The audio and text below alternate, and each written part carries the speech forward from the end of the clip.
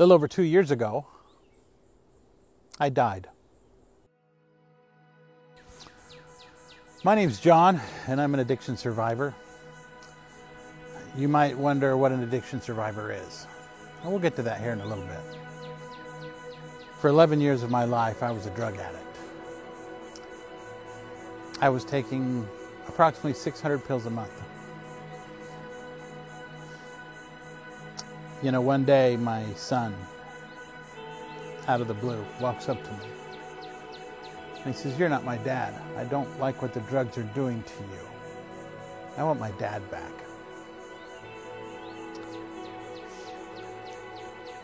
Something no son should ever have to say to his father.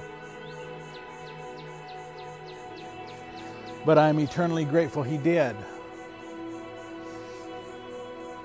That was on October 8th of 2011. That was the last day I used anything. I find it interesting that it was my son that came to me.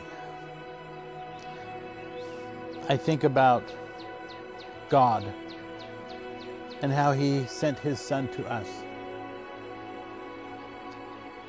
And then I think about God and how he sent my son to me.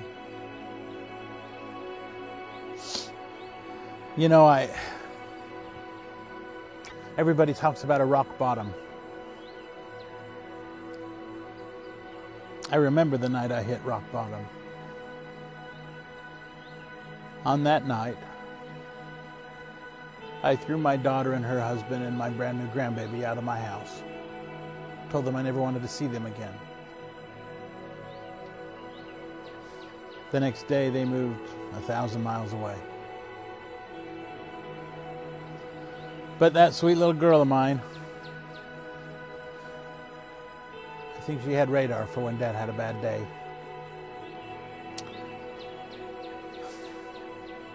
About a month after I cleaned up, my wife and I split up. I lived on the streets for about 5 months. As much as I hated that, I loved it when I look back on it. It was a great teaching ground. I was a prescription guy. I took prescription painkillers. I didn't know anything about street drugs or alcoholism or smoking or anything like that.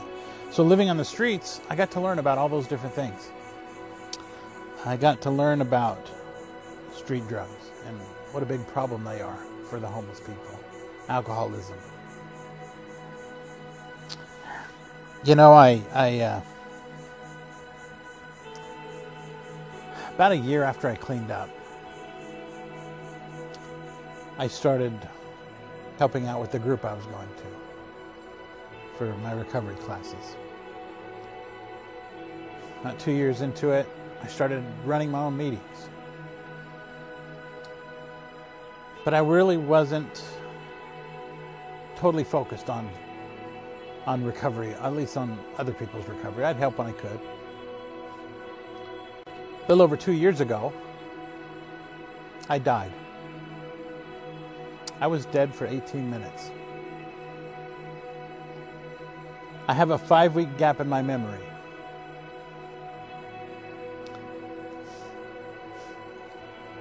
The only thing I can remember from that is a conversation I had with God.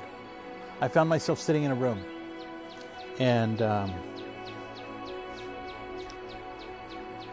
nothing special about the room, just a room. I didn't go towards the light or anything like that. And then I heard a voice that said, "Son, I need your help." I said, "Okay, what do you need?" And he said, "My children are killing themselves with drugs and alcohol. You walked the road for 11 years and came out good on the other side." And then I learned he had a bit of a sense of humor. He said, "You're welcome, by the way." And I just kind of giggled. And he said, "I need you to be my guy. I need you to go down there and open your mouth to everybody that'll listen and everybody that won't, because they'll listen to you."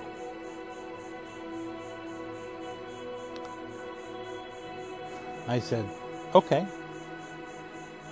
But I spent about 5 weeks in the hospital, and that's the only thing I can remember from being in the hospital. So now, I spend a lot of time helping folks in recovery. I don't call myself a recovering addict. I call myself an addiction survivor. Addiction is a disease. You need to understand that addiction is a disease. And I got it. I contracted the disease. Then I fought it, and I beat it, and I live in a way that I won't ever let it happen again. I'm a survivor. Anybody can be a survivor. You just got to want it bad enough. I am so grateful to my Father in heaven for showing compassion to me, for lifting me up out of the gutters, and for showing me the way to be able to live on purpose and not on autopilot. Most of my life was done on autopilot. Now I live on purpose. I have the most beautiful woman in the world that I call my wife. It was a new world for her, living with an ex-addict. She helps me in our recovery process with other people, and I'm grateful for that. I love my Father in heaven and His Son Jesus Christ, and I'm grateful every day that I get another one, that I get another day.